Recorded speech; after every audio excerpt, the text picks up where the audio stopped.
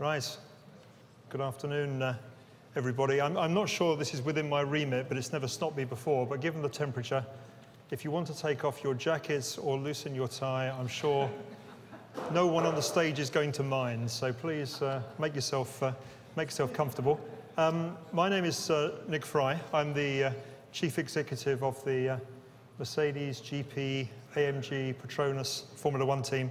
You might ask, why have they got a chap from Mercedes-Benz speaking at this forum? And for those of you who don't know, Michael Schumacher's Mercedes and the engine is not made in Stuttgart, but both are made in Northamptonshire. So that's a good start, I hope, and hopefully there's a message there which the rest of the speakers this afternoon will get through.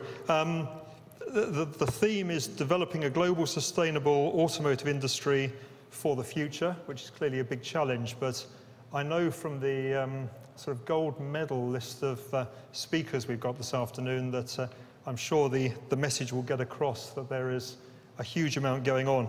We've actually got we were oversubscribed on the stage, so we're going to have to rattle through at a fair rate of knots, so I reserve the rights to move people on quickly because everything is fairly quick fire through till no later than 4:45 will be with a break in the middle. So if you can help us do that, that would be absolutely great. To start proceedings, it's a huge honour for me to introduce the Secretary of State for Biz and also the Joint Head of the Automotive Council, Dr. Vince Cable.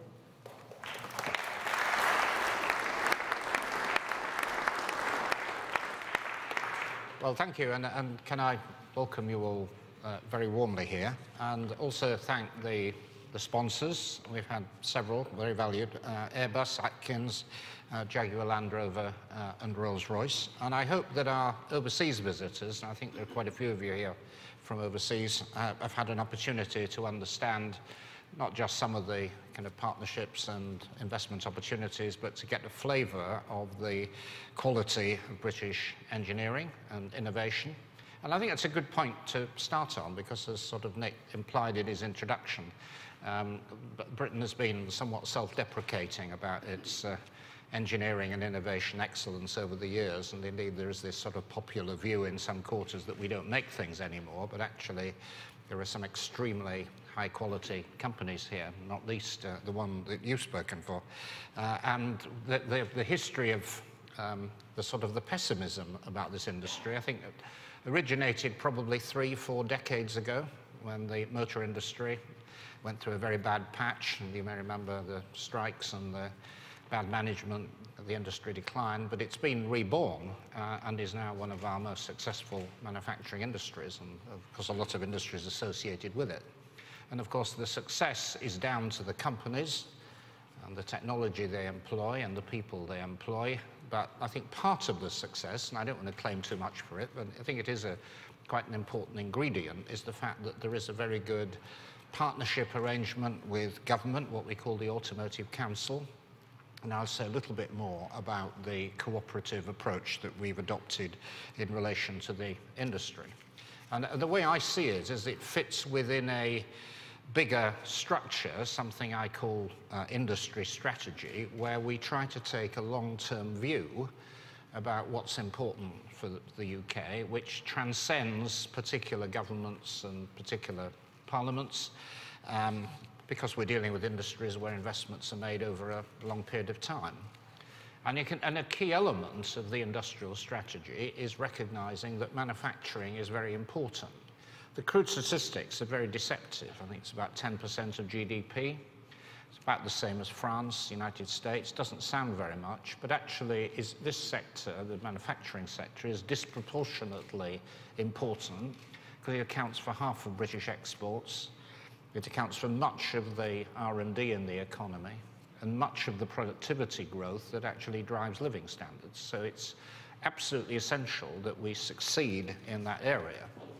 It's also a recognition that although the industry is and has to be driven by private enterprise and commercial decisions, there are areas where markets fail or are insufficient, where government does have a supporting role. A good example would be training, apprenticeships, which we do increasing amounts of.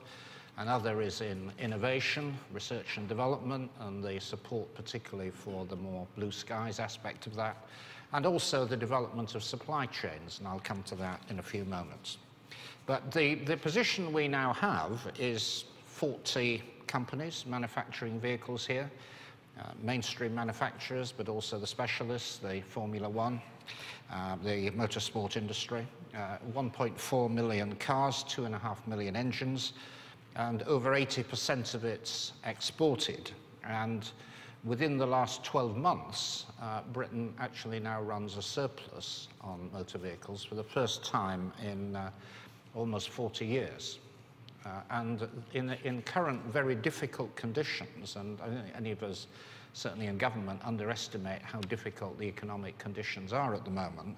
This is an industry which has not just expanding production, but is a great advertisement for British industry. A very flexible labour force, for example. I recently went to the United States as part of the discussions we had with one of our leading investors, General Motors, about investing here in Ellesmere Port rather than in Germany. They have a choice, a difficult situation.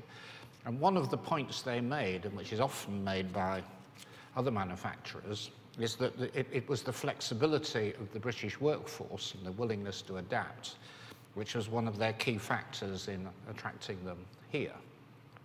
So there's a variety of issues there, and on the back of all of that, the recent success and the expansion and the flexibility of the industry, we've had over the last 18 months, 2 years, a kind of massive vote of confidence in the industry by the investors. We calculate that something of the order of £5.5 billion is now being committed in investment, much of it now going in by our leading car producers. BMW just recently announced 250 million in the 3 UK sites on top of the 500 million it did last year.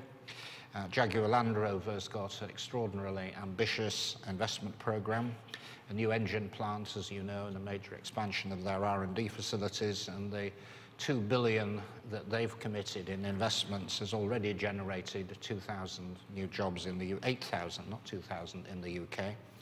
Nissan recently confirmed their decision to produce 2 new models here at Sunderland, representing over 250 million of investment, and there's 3,000 new jobs associated with that. And our other leading producers like Toyota, Bentley have also had major investment commitments too. But we shouldn't be complacent, because economic conditions are difficult, and there is at the moment a big divergence between what's happening in the UK, where I think car registrations in July were now 9% up, and what's happening across the channel in the European market, where car demands shrunk by about 7%.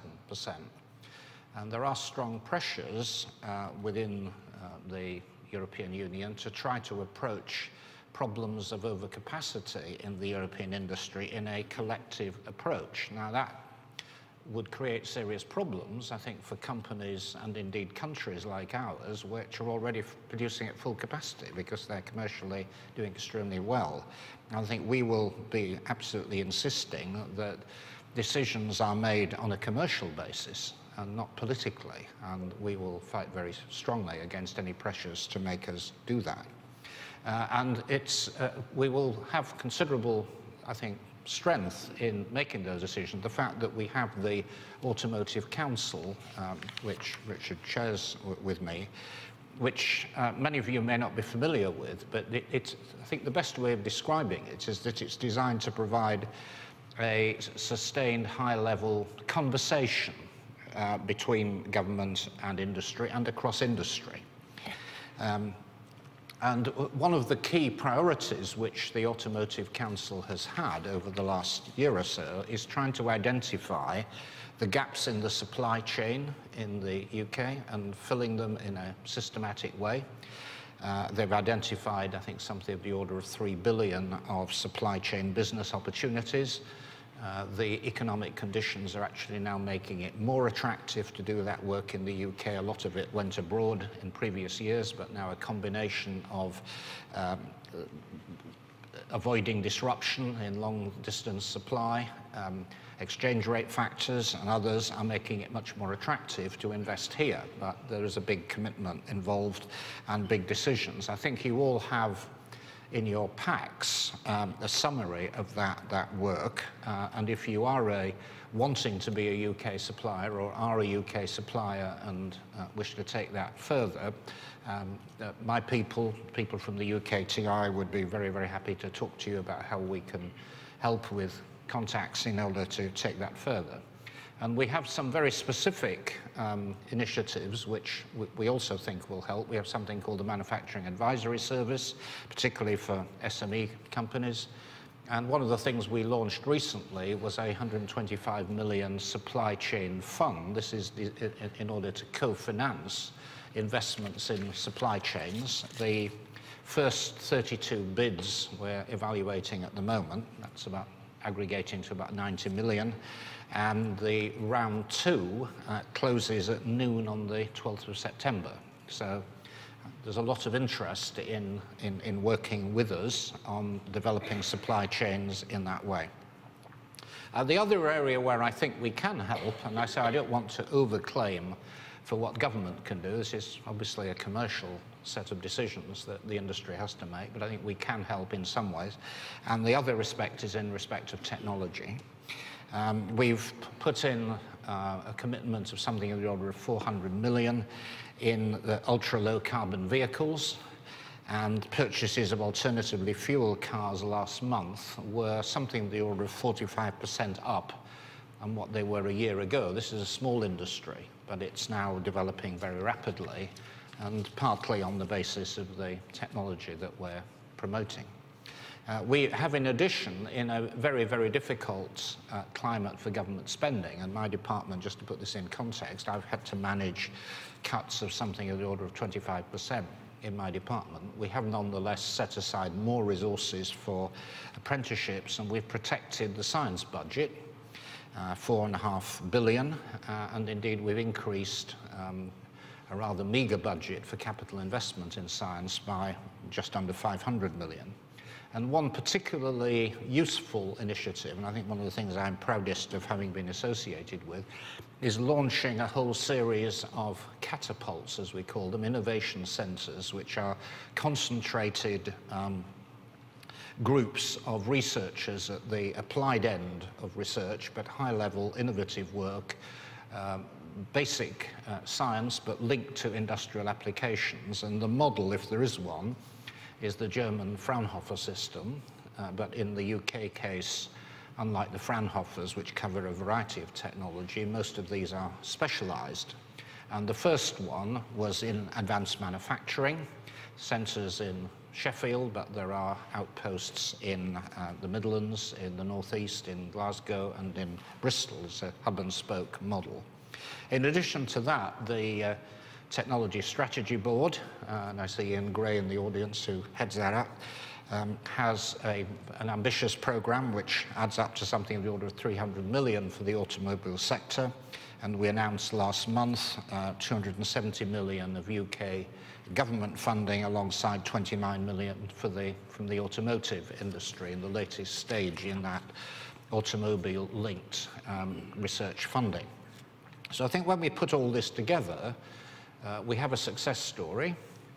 We have an industry which government is getting behind. We see this as an absolutely key sector in our objective of developing exports, of promoting business investment, and it's world-class in quality. And I'm delighted to be able to play a role alongside Richard in promoting it. And on that basis, I'd now like to get him to give the industry standpoint. Thank you very much indeed.